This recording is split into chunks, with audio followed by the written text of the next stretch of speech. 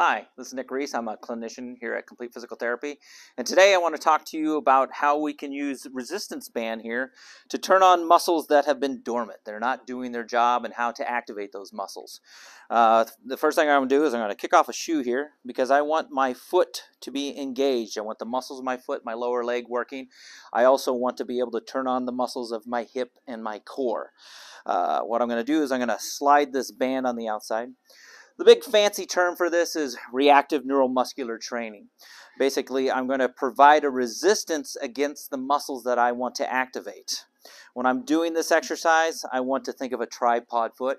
I want equal pressure on the big toe side as the outside and the heel of my foot.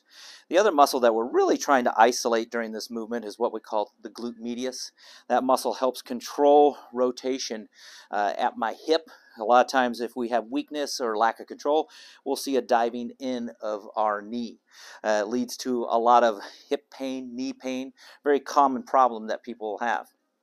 So once I am ready to start this exercise, I'm going to press through my big toe. I'm going to turn my knee outward. I'm going to feel this muscle on the outside of my hip start to turn on. I'm going to slowly bring my body weight over the middle of my foot. Once I feel that engage, I want to slowly go up. I want to re-engage, push my big toe, turn my thigh out, and slowly go back down. I also want to pay attention. If I can, get a mirror in front of me. I want to see if my hip is dropping from side to side. I want to see if my knee is diving in and out. I also want to make sure that I don't see my foot coming up and off of the ground. If I focus on all of these things, I create a nice, stable lower extremity, less likely to cause knee pain, hip pain, foot and ankle pain.